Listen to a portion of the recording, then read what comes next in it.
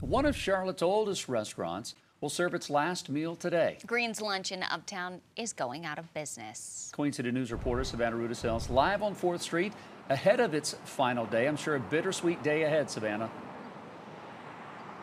Yeah, Jason and Ann, why the Green's Lunch has been in business here in Uptown Charlotte for nearly 100 years. There have been plenty of local customers, even some famous out-of-town customers, making sure that they were trying to get a hot dog. And especially, we saw a big crowd in the last couple of days because Green's Lunch owners, they announced the closure of the business just over the weekend. They said that they just can't quite keep up financially with the growth here in the area.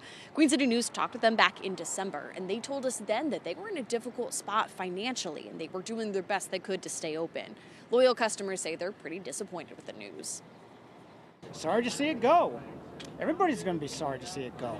You just can't find them anywhere else. It's sad to see it go, but happy for the family that they're moving on to another chapter. But yeah, it's sad. We're trying to get our last hot dogs in.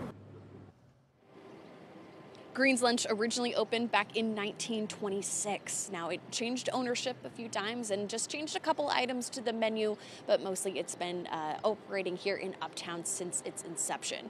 Green's Lunch isn't the only local favorite to have to have closed its doors here in the past year. Coming up in our next half hour, we'll take a look at some of the other staples that have been forced to shut down.